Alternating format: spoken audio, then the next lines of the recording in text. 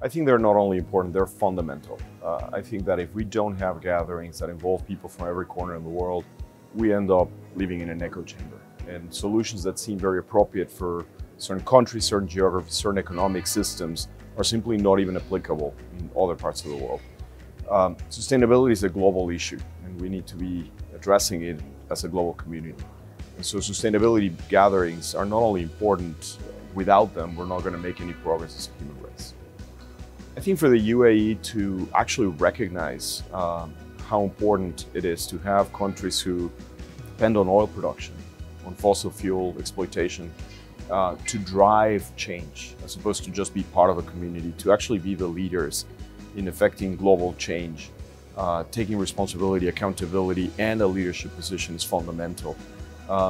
It's not only little island states, it's not only the big, big industrial economies.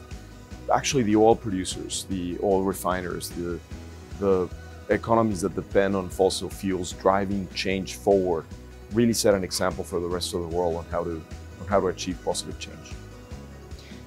I think that many people who are cynical about it say, well, is the UAE or Dr. Sultan going to hijack the COP process? I look at it very differently.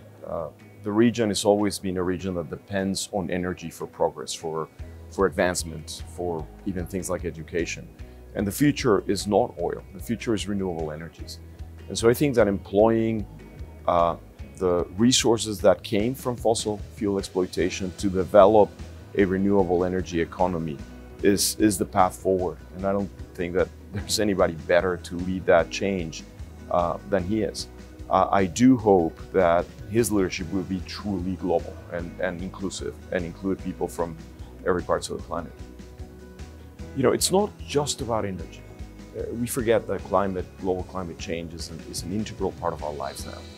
And so one of Masdar features is renewable energy, but it is truly an environment of sustainability that needs to be achieved.